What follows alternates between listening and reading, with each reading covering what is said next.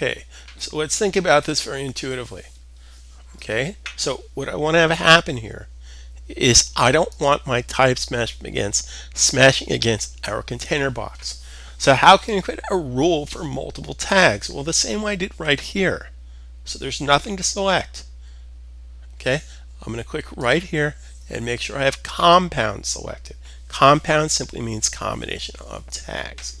I'm going to P, comma, H1, comma, H2, comma, H3, comma, H4, comma, H5. Now, I very rarely do an H6 tag, so we're going to ignore the H6 tag. We're just going to say create a rule structure for the P, H1 through H5 separated by commas. Now, here's my objective. Here's what I want to be able to do. Okay, based on these choices, category box category. I'm going to deselect Center for all.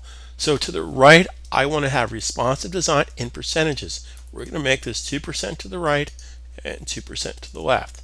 So if I hit the apply option, you'll notice that it pulls in 2%.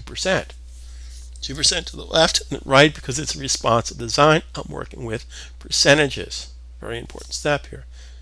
Okay, make a change, save a change. Okay, now one of the rules we have not put on the page right now is the body tag rule. So how can I do that? Well, in order to affect the tag, I need to select the tag. The body tag can be used for setting the default typeface and the default type size. So we're going to select the body tag and come over here, select the tag, and make a rule. And again, I don't want to say P for paragraph. I just want to say tag. Tag, you're it.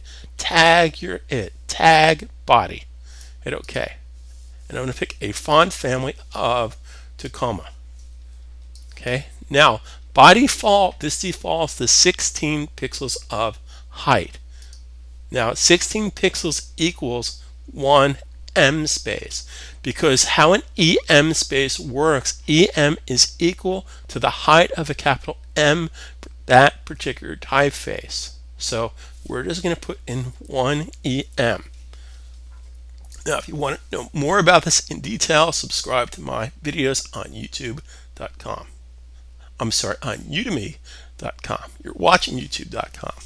udemy.com, and I'll have a link in our video that you can subscribe to a discounted coupon to my video series, which I go very in-depth in every detail. So if I hit the apply option, it's going to change the typeface, and it's going to default my body copy to be 1M.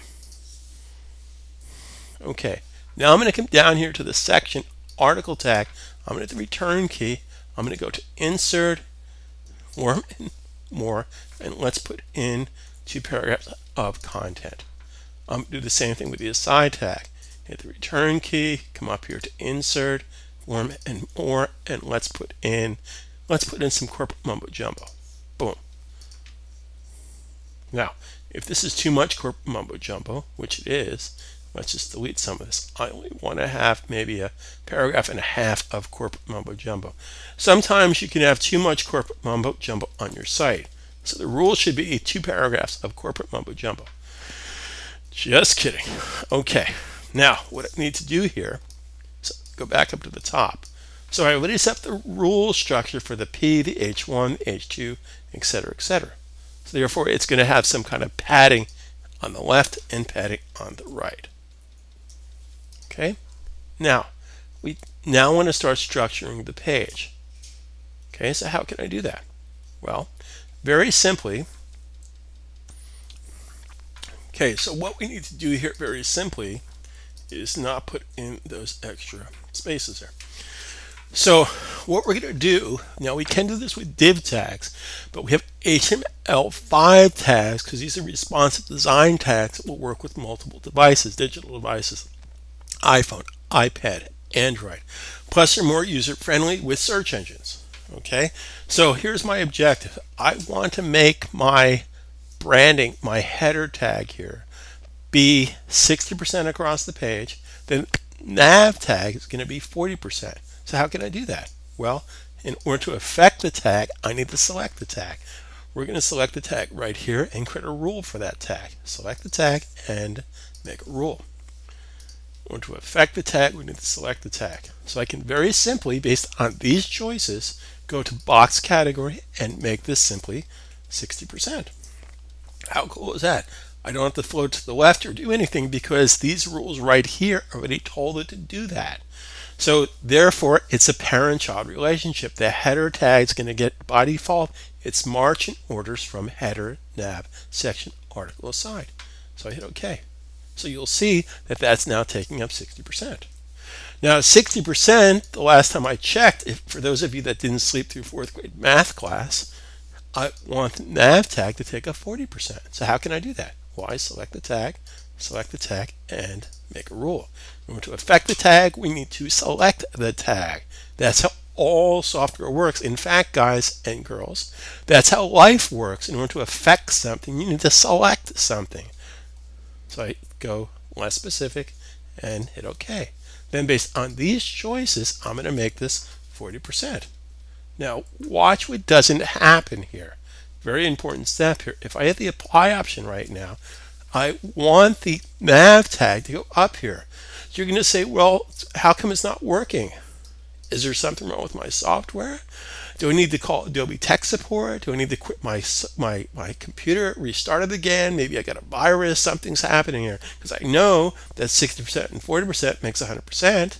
The wrapper is set to 100%, so why is this not working? The answer is because you didn't program it to work. You didn't tell it to work. Okay, so very, very important step. These rules are going to affect the header rule. Header was set up to float to the left, clear to the left. So it's going to clear this section by default. I don't want it to clear this section. So I say, based on these choices, I say clear, clear, none. I don't want it to clear. So therefore, if I hit the apply option, bingo, bango, it applies right there. So there's my nav section, etc., etc. Now, we don't have rules for the header, the H1, H2 tag as far as size goes. So we're going to do that next in our next video.